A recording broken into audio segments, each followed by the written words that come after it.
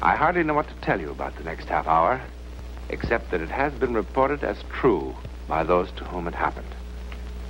It has been investigated, and no one, as yet, has been able to explain it or disprove it.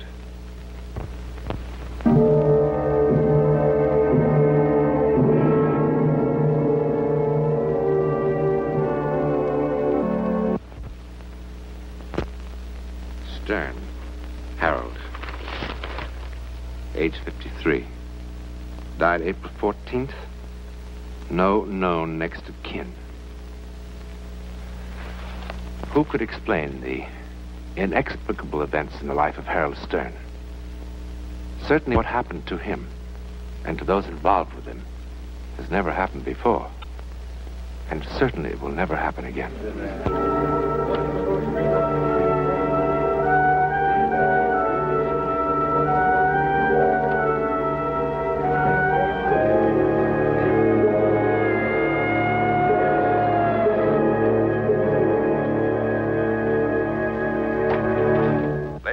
Once again, we repeat the special bulletin regarding Harold Stern. It is very urgent that Stern, whose last known address was 127 West 16th Place, repeat 127 West 16th Place, be located at once. Anyone knowing his present whereabouts is asked to immediately contact...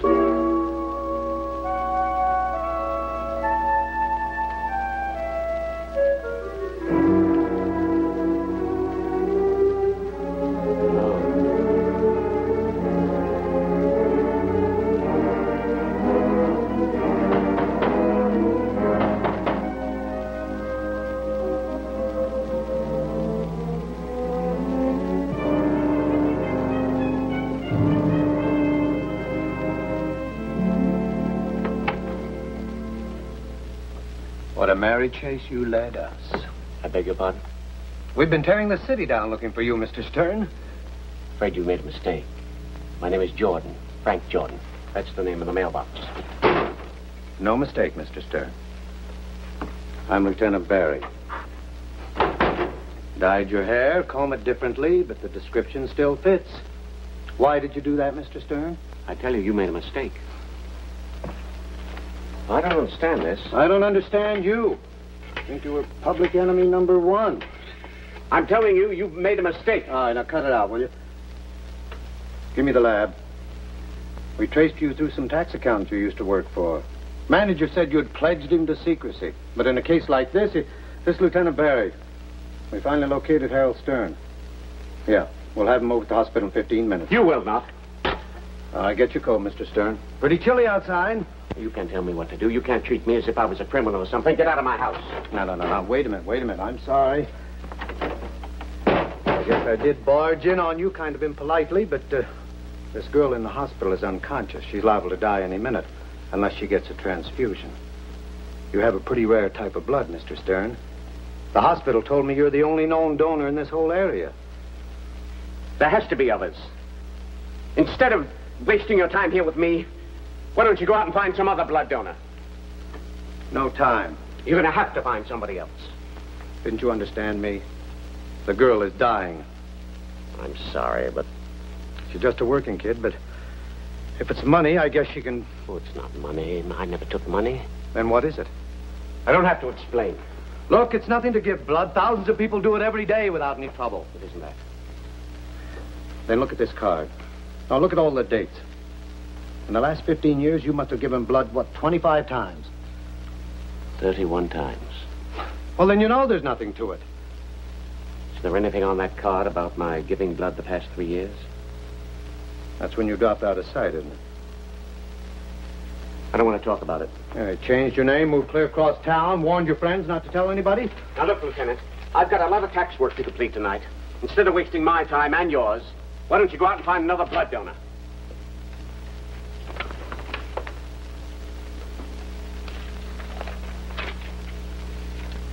I see you sign these tax returns with this new name, Frank Jordan. I suppose you've changed it legally. Yes. Fine. Got a copy of the court records around? I mean authorizing the change? No. Where do you keep them? Bank vaults? Yes. Which bank? Well, to be perfectly honest, I haven't got around to changing it legally. Well, what do you think of that? Signing a false name to tax returns? Look, those reports are absolutely accurate. I lean over backwards to have my clients file honest reports. The name's only a technicality. But the federal boys have some pretty strict rules about that. You can't believe Of course, that's their headache. All I've got to worry about is finding Harold Stern and getting him over to General Hospital. I get it. And if I give you the blood... It's like you say. If the reports are honest, the name's only a technicality. No! What kind of a crumb are you? I can't do it. I can't go through that again. It would kill me. I just can't do it. What's the matter with you? What are you talking about? Don't you think I want to help the girl? Do you think I'm some kind of insensitive monster? Look, I'll show you what I'm talking about. Here. I have these clippings. Man slain in robbery. Drowned in pool. Inherits millions in surprise bequest. It was no surprise to me. Inherits millions in surprise bequest. Man slain in robbery. What are these? I gave my blood 5 times that last year. And those clippings related to 3 of them. There were 2 others. One of the 2 just got a divorce a few months ago. The other is doing well, thank God. I knew he would. What are you talking about? I don't expect you to believe me. Believe what? Something went wrong that year. Whenever I gave my blood, somehow I became involved in their lives. I knew in advance what was going to happen to them. You mean you knew this poor guy was going to drown in a pool? Yes. Yes. Well, not exactly. Well, did you or didn't you? Well, I knew something was going to happen to him. When or how or where. No, I didn't know that, but I knew that something terrible. I had a premonition. A voice.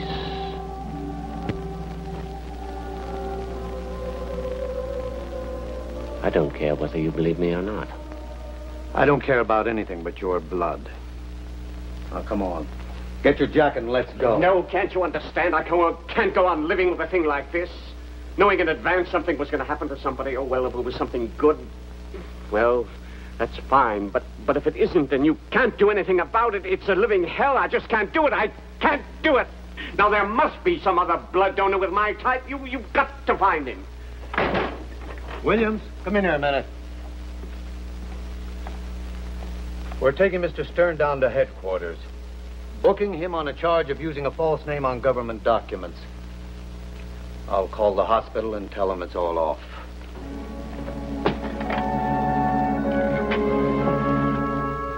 General Hospital.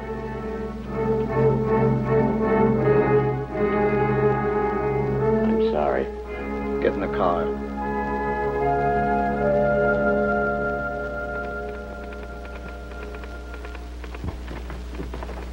Oh, Mr. Wazinski, I'm Lieutenant Barrett. Yeah, they drove me right over. Is this the man? Yes. This is the girl's father. What kind of a cheap trick is this? So that's the call you made to the hospital to have him here, so I changed my mind? Well, it won't work. Look, mister, she's just a kid. She's just 19. I can't help her. She's all I got in the world. Her ma died when she was a baby. No! She's a sweet, good-natured kid. You want money? You tell me how much, and I'll go out and get it for you. I don't care what I have to do. No, it's not the money. Well, then what is it? Tell me, what is it? I have my reasons. Mister, she's dying. You don't want to let her die. She's dying. I can't. Make him do it. I can't make him.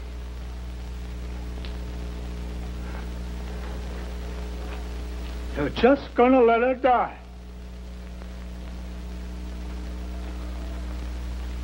Murderer! You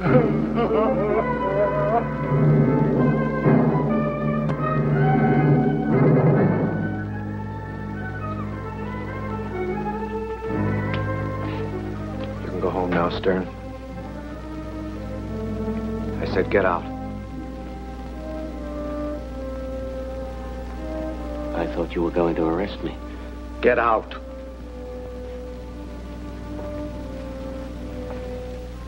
I want to congratulate you, Mr. Stern. You're a citizen we can all be proud of. Why did you have to find me? All right. All right. All right.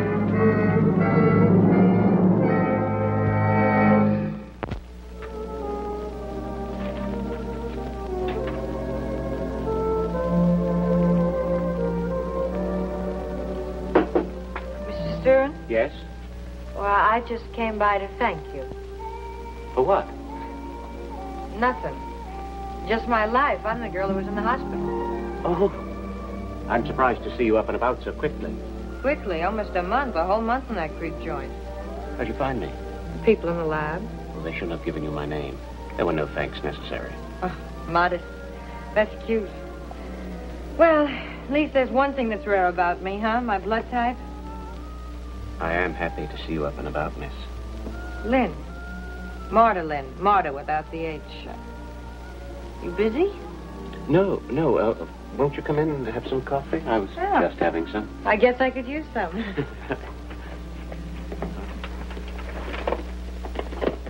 You still weak? Oh, I'll live. Is your father taking care of you? Oh, you got quite a sense of humor. I beg your pardon? As soon as my old man found out I was going to live, zoom, off he went somewhere to celebrate. That's the last I saw of him. He seemed quite devoted to you. Oh, he's a big fake. Tears flow like wine, then wine flows like tears. He's been celebrating one thing or another since 1940. I mean, like World War II, the flu epidemic, recession. Well, he'll come back crying, but only if he finds out I've been hit by a truck or somebody shot me. You shouldn't talk that way. Why not? What's the big tragedy? Nothing like that's going to happen to you. Oh? How do you know?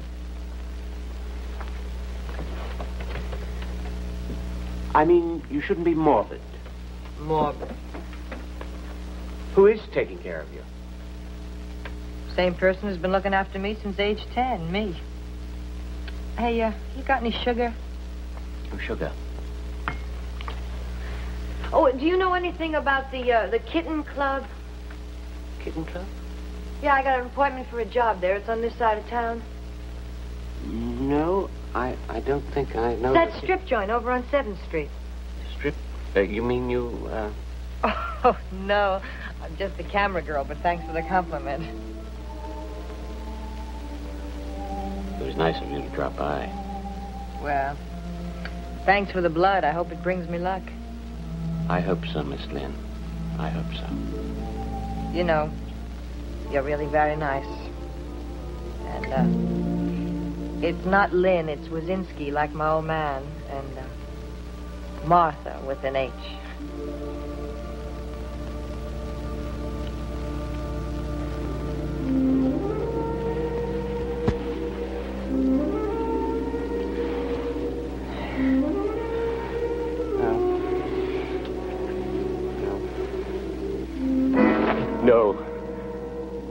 No, please, God, no.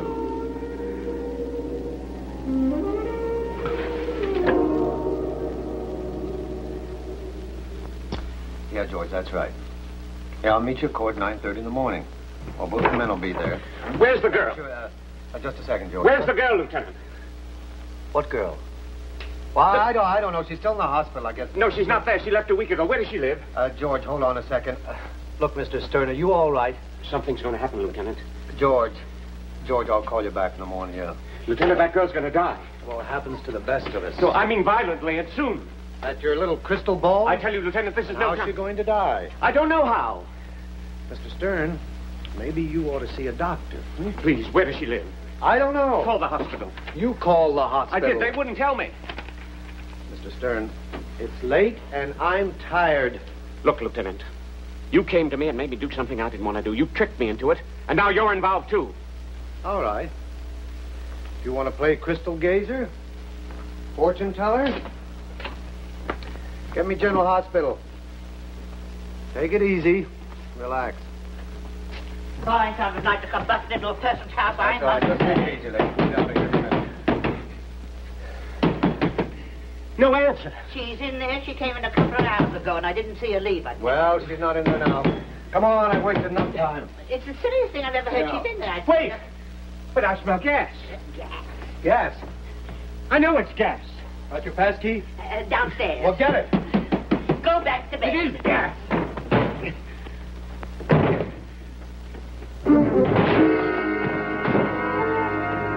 I told you something was going to happen. I told you.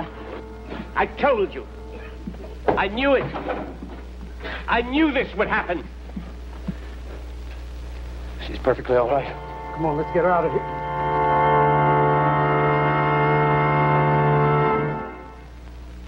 Oh, will you look at that door? The landlady will absolutely kill me. What'd I tell you? She wants to see me first thing in the morning. It's the old heave-ho. You know, I wish you'd do me a favor and stop saving my life. You mustn't talk that way. Well, why can't you find yourself another hobby? Why don't you take up stamp collecting? You want a cup of coffee? Don't you think it's too late? Oh, it's too late for a lot of things. That dumb lieutenant with all his funny questions. It was an accident. It was. Of course. Oh, don't say of course like that. If I was going to kill myself, I wouldn't do it with a lot of smelly gas. Besides, I'm always having accidents. A couple of nights ago, I fell asleep with a cigarette in my mouth, burned a hole in the blanket. Oh, wait till Mrs. Summers sees that. You must be more careful. Why? Couldn't the world struggle along without me? I mean, if it really tried. What made you stop by tonight, anyhow? Want to see how you were? No change. Still lousy. Get that job as a camera girl. No. Don't you read the papers? Some more of the famous Wazinski luck. That very night, some hold-up guys shot up the place. Now they're closed down for repairs. We gotta get a job in a place where there's so much danger. Danger? You shouldn't. You really shouldn't. You shouldn't. Look, Mr. Stern, you just gave me some blood. You didn't adopt me. I'm sorry. Oh, I'm sorry, too. It's just that I'm not used to having somebody worry about me. It makes me nervous. I've got an idea. What? I'm a tax accountant, you know. So? Can you type? I'm hardly the secretarial type. Well, really, it doesn't matter very much. I mean, if you can print carefully with pen and ink. You offering me a job? Yes. Why? Well, I feel a sort of responsibility for you. Why? Just do. You really mean that, don't you? Yes. For crying out loud. Look, it would be easy. You could move into my house, and then we would... Oh, Oh, no. No, but Please don't misunderstand me. You see, it's not a very big house. But there's plenty of room. I could sleep in the attic or even get a room next door. I just thought it would be easier. Will you do it? I'd very much like to help you. Well, I sure don't have any better offers, and it'd be a pleasure to get out of this dump. Thank you, Miss Lynn. Wazinski. Wazinski. I thought guys like you went out of style a couple of centuries ago.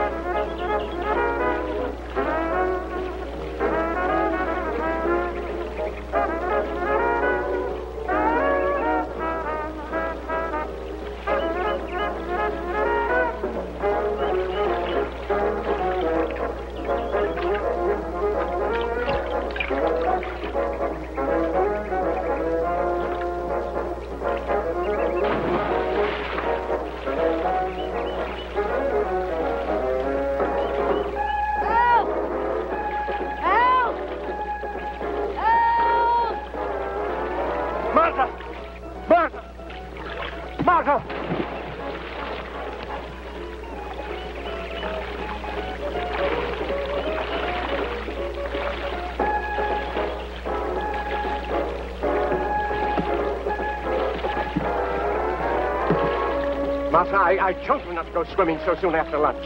Well, you asked me not to do so many things. I lost track. Besides, I was only kidding. I fooled him, too. Oh, your friend looked a little upset. I thought I'd make like a hero. Why should I be upset? Thank you very much, young man. For what? Big laugh. I swim 10 times better than he does. Oh, yeah? Prove it. Please don't go in. You might get a cramp. Go under. This don't do that routine is beginning to bug me. Now, will you let go? Martha, please don't go in. I'm getting a little bored with being treated like a 6-year-old child, Mr. Stern. Martha! Martha!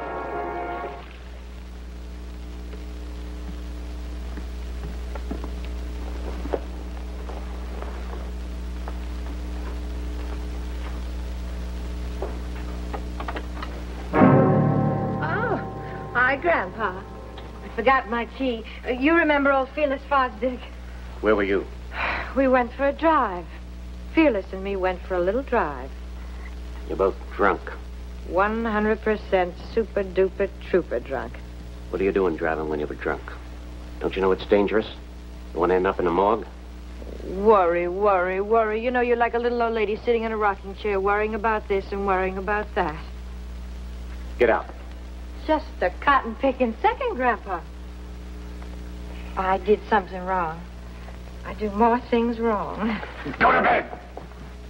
Wait outside. Maybe I ought to go. You better wait outside. Okay, Gramps.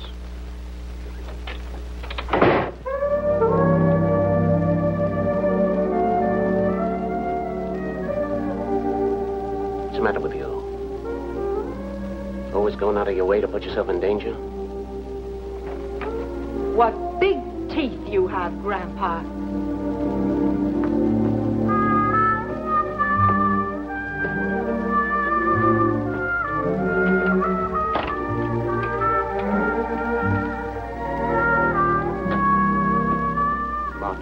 I'm sorry. Did you believe it? At first I got a bang out of this kindergarten routine. Martha, if you'd only listen to me, perhaps I could explain what I'm trying... Mr. Stern. All right. I'll show you.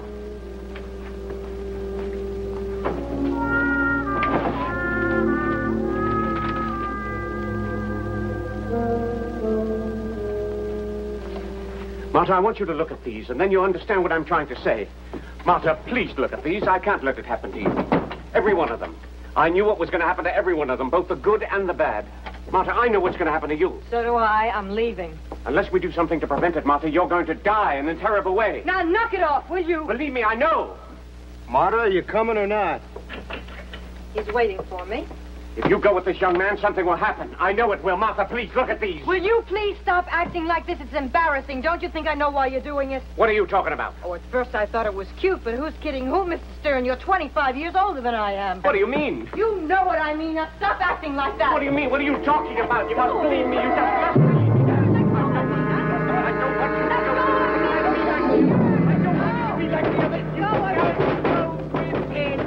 Martha died violently, fulfilling Harold Stern's prophecy, though certainly not as he had expected.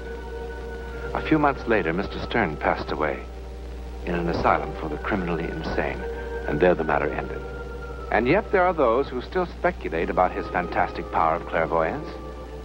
The woman who unexpectedly inherited a great fortune, the man who drowned, or his intuition that took him to Martha's room before the gas could kill her. Explain it we cannot. We can only wonder. Another enigma in the world that thus far remains one step beyond.